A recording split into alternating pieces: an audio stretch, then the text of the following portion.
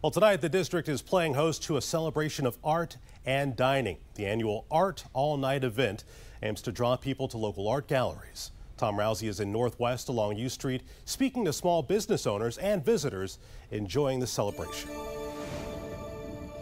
The city says it wants to draw crowds to different parts of town as part of this event. Obviously, one of the purposes, since it's called Art All Night, is to showcase art, but it's also to help local small businesses.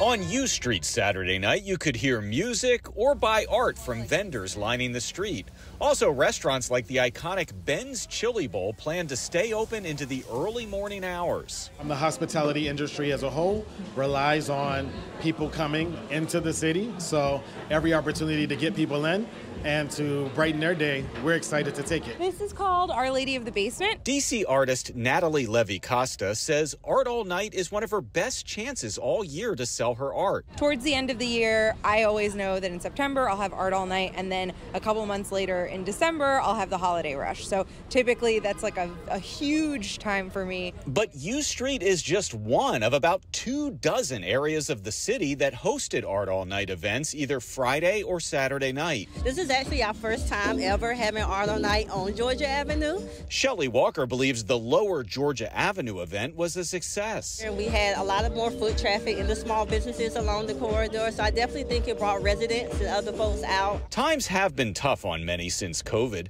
The city says Art All Night and what's called Dine All Night, also going on this weekend, are meant to help. When we think of art, you think of the beauty of art, whether it's visual art, whether it's culinary art, whether it's performance art, but it's also a business. You know, art is the way they provide for their families, and so we want to combine art and commerce. The city says about 100,000 people participated in this event last year, and when you add up the crowds from both nights this year, they're expecting similar numbers. In Northwest Washington, Tom Rousey, 7 News.